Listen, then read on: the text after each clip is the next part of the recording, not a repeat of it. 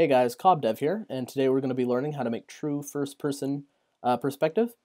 So you can look down, see your body rather than just arms, move around, camera controls, and movement.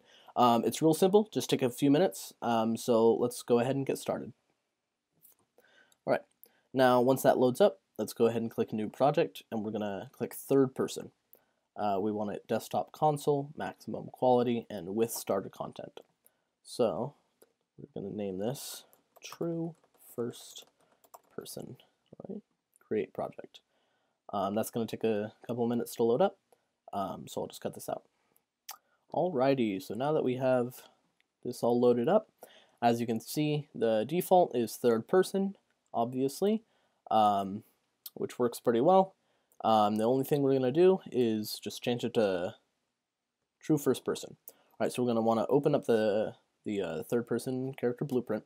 So if you're in content, go to third person BP, third person blueprint, blueprints, and he's right there. So open that guy up. And I personally like to get rid of like the touch input, gamepad input and stuff. It's not necessary, we just won't use it. I just like to keep things clean. Alright, so we're going to jump into the viewport. First thing we're going to do is delete the camera boom. And we got to get the follow camera and make it a child of the mesh. So just drag it and drop it right on top of there. Now we got the follow camera and we got to make sure we parent socket it to the head. I don't know why my thing jumps all the way over here. It always does that, but doesn't matter. Just type in head and click on that.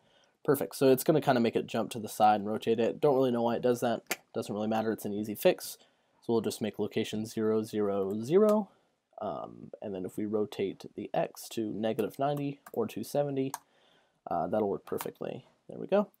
Now, as you can see, if we just left it like this and we looked around, you like to look down, you'd probably see inside your chest, maybe your shoulders, top of your head, stuff like that. So what I found out really works, because you have to kind of position it to be where his eyes are, what works really well for me is Y at 20 and X at 5, keeping Z at 0.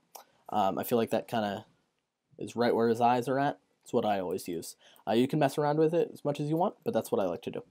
So just a couple more steps. We want to make sure we click Use Pawn Control Rotation. That's important. And then go into Third Person Character Self, and we also want to click Use Controller Rotation Yaw. So let's go ahead and compile this, save, and I believe that should be everything. It's pretty simple. All right, yeah, we look down, we see our body, we look up, we don't see our head. Camera controls all work. We can walk around, jump. Yeah, perfect. So it's as simple as that. Some people like to move the camera a little farther down because, see, if we're looking forward and we jump, you kind of only get the tip of his fingers right in there. Some people kind of like to move the camera down a little bit, kind of more where his neck or chest might be, so that if you kind of get more of that, your hands in that jumping animation. See, I personally don't care for it. I like it to be a little more where his eyes are. But that is all that you need to do.